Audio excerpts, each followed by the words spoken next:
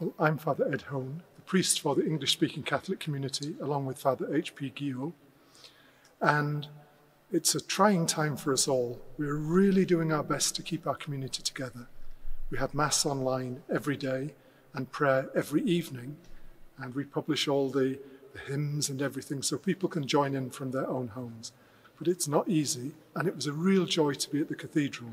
And it's so sad that all the seats are empty, but so good that we can still be together in spirit wherever we are.